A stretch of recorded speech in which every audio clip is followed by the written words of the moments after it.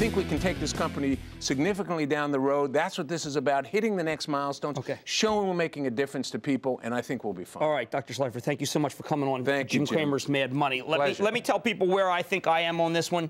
I was actually one of the initial investors in this thing when Merrill Lynch brought it public in you know, geez, we have an old chart, I think, 15 years ago. You can see the stock has disappointed in the past, but every time it has troughed or had a substantial decline like this, you kind of had to go with it.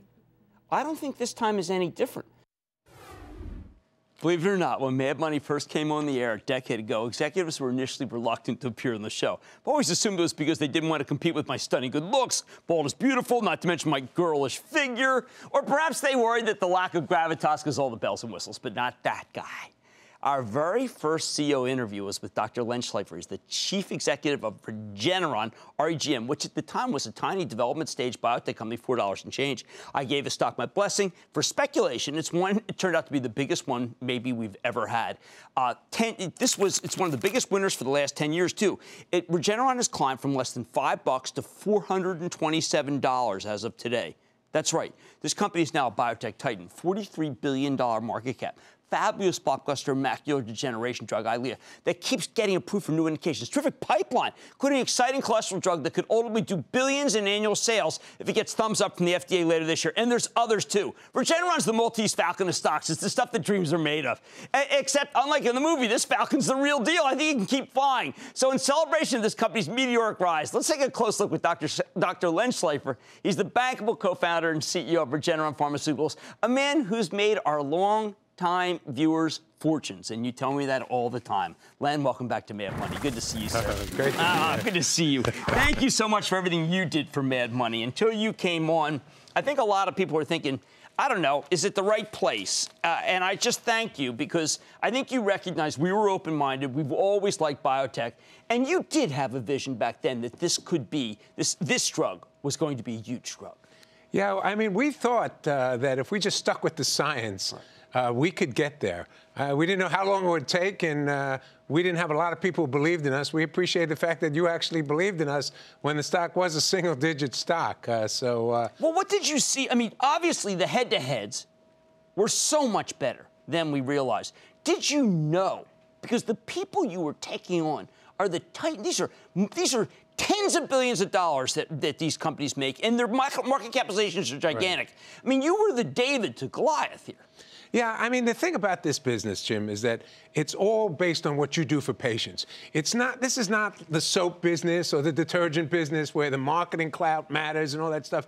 The bottom line, if you come out with a product that makes a difference for patients, you're going to sell the product, patients are going to do better, and your investors and shareholders are going to profit as well. Now, you have got a couple of things because you've never rested on your laurels, and this is a remarkable drug, but my cardiologists, the cardiologists and the people I've asked them to survey and the people who are in the business say that your cholesterol formulation is breakout and that it is very different from what's currently in use and that you are well ahead. Is that the case?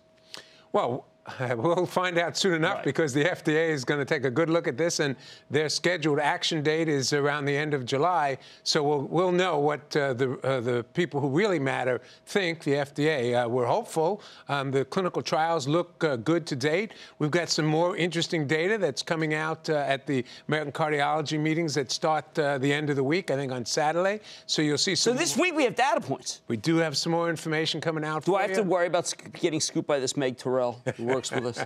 You might. She's really good at what she does, and I'm sure she'll be covering it. But the point is that I think that once again we focus on a need. Right. There was a need for patients to get better control of their bad cholesterol, and that's what we hope we can do. Can you do this for arthritis, which would be the holy grail?